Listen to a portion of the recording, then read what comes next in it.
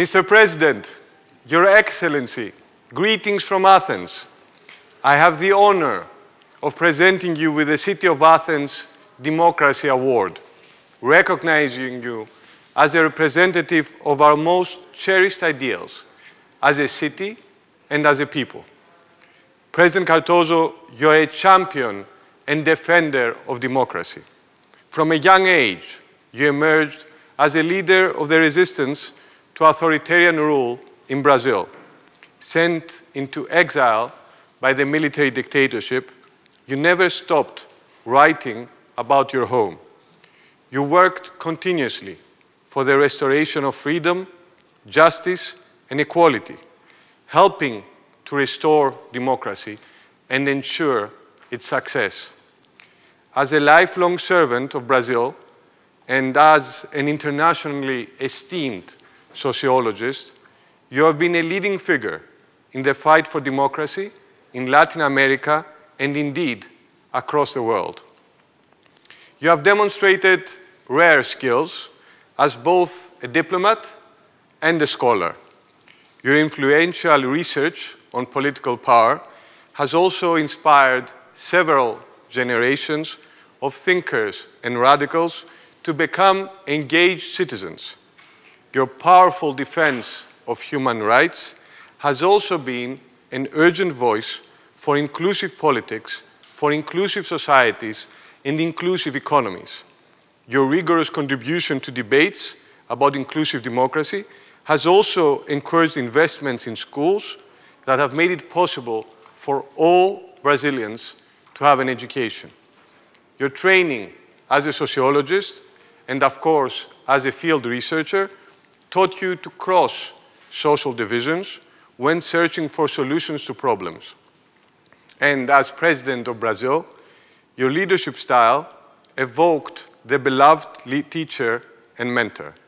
You showed that democracy requires that we listen before we judge. You teach us not simply to agree or to disagree with whatever we hear, but to also take a step back and question each other and ourselves, and to learn from the beginning how we can actually support one another.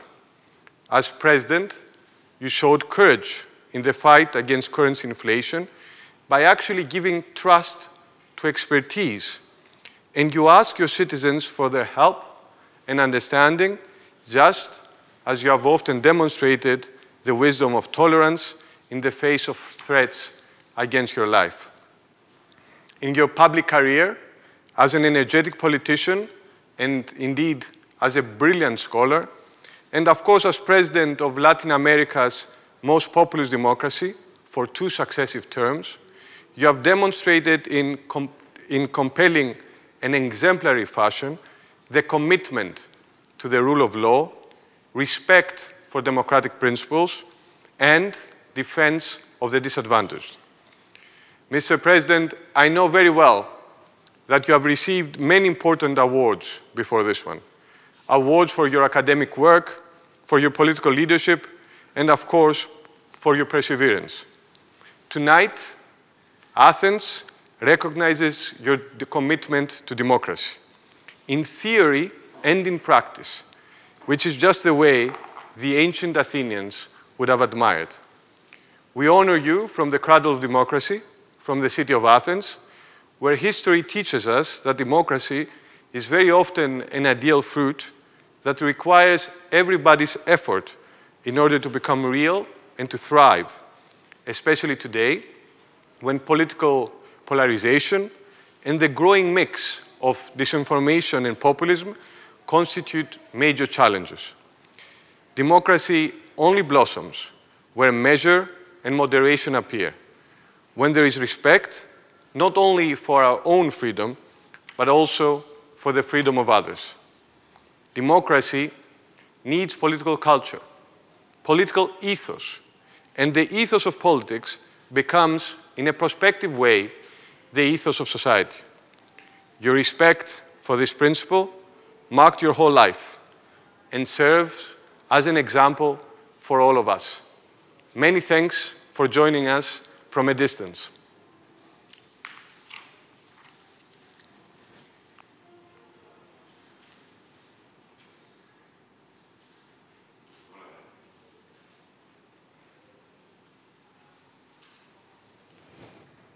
by hearing from your voice, your words about myself, what I did in the past.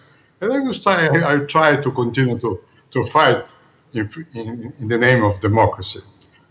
Ladies and gentlemen, my dear friends, I am really grateful to the city of Athens, the New York Times, the United Nations Democracy Fund, and the Athens Democracy Fund for the honor of receiving the Athens Democracy Award. Democracy was indeed the great cause of my generation. Freedom is like the air we breathe. We only realize how precious it is when it's taken from us. In Latin America, we fought long and hard to make the transition from dictatorship to liberal democracy. We did the same in the Southern and Eastern Europe. With the fall of the Berlin Wall, we thought that democracy was bound to become the way of the future throughout the world. As the future is never ours to see, this anticipated end of history failed to materialize. What nobody foresaw is that democracy would today be in crisis in Europe and in the Americas, precisely where it was most strongly embedded in society and culture. Facts speak by themselves. In many countries, democracy is being undermined by a regressive and authoritarian rule. The political establishment is increasingly seen as an elitist and dysfunctional system. National governments are seen as incapable of protecting the nation against financial instability, loss of jobs, and erosion of national sovereignty. Technological innovations, especially in bioscience and information, are changing politics, economics, and culture. In times of social dislocation, fearful of the future, many look backward and idealize past made of national grandeur, simplicity, order, and authority. Demagogues play with some of the most destructive human emotions, such as fear, hate, and intolerance.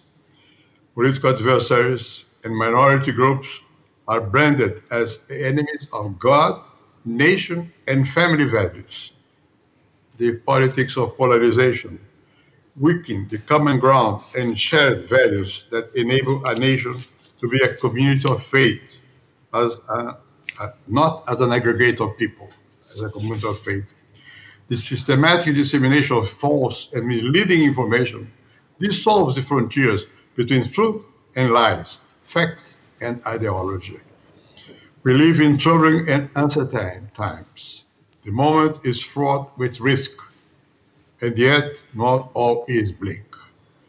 As a Democrat and a humanist, I learned in my 8 years as president of Brazil that political power comes from the top, but trust comes from the people.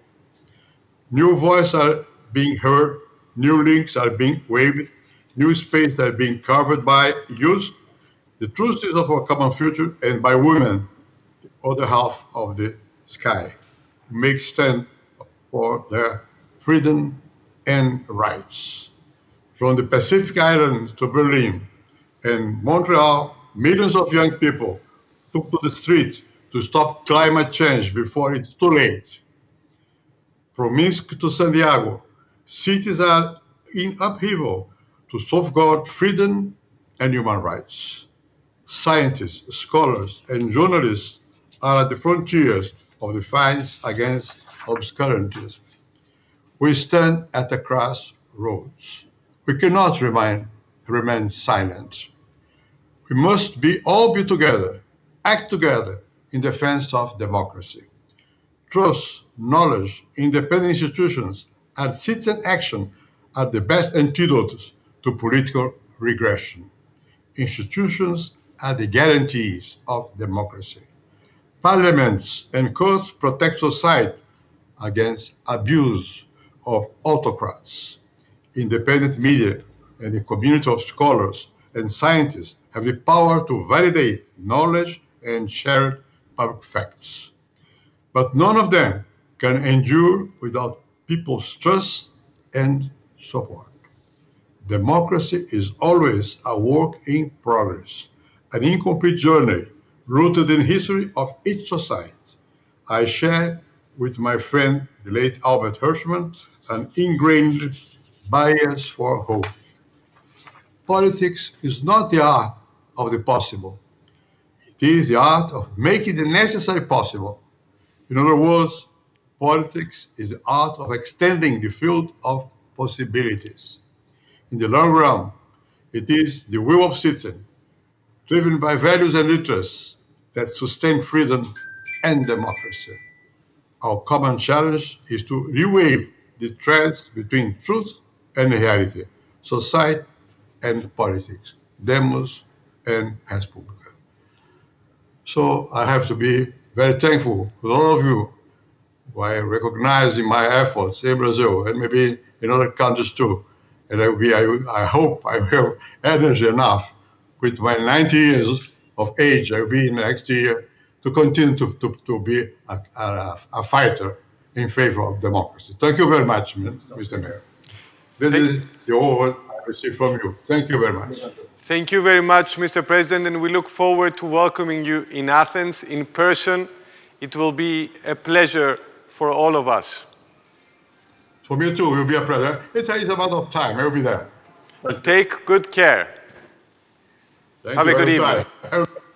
Good evening. Thank you very much. Thank you.